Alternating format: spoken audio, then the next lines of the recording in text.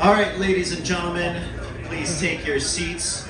Once again, welcome in outside T-Mobile Arena, capping off another tremendous event brought to you by Showtime Pay-Per-View and Premier Boxing Champions. If you missed the main event, it will be replaying next Saturday on Showtime, followed by the Emmy Award-winning All Access Epilogue. But first, we would like to welcome the man that needs no introduction, successfully defending his undisputed super middleweight crown, the third defense, first man in the four-belt era to do that successfully. He is a four-division world champion accompanied by longtime trainer Eddie Reynoso. Ladies and gentlemen, please welcome in Saul Canelo Alvarez. All right, and now we will turn things over to Canelo as he will make his opening comments talking about his defeat of the undisputed junior middleweight champion Jermell Charlo. Canelo, take it over.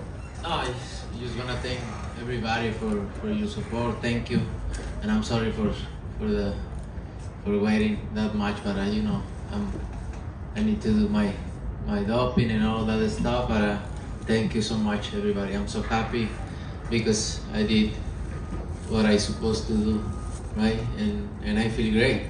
I feel great, and I'm so happy. All right, if you please raise your hand. We'll now open questions up to media.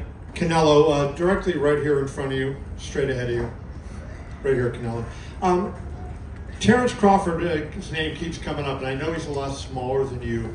Is that a fight that you would ever consider under any circumstance? You know, I always say if the fight make sense, why not? But he is not in the plan.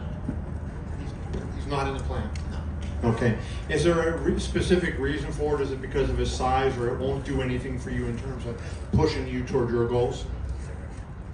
You know, like I say, if it makes sense, maybe. I don't know right now. I just gonna enjoy this fight, and please let me enjoy this fight, and then you're gonna know what is next for sure.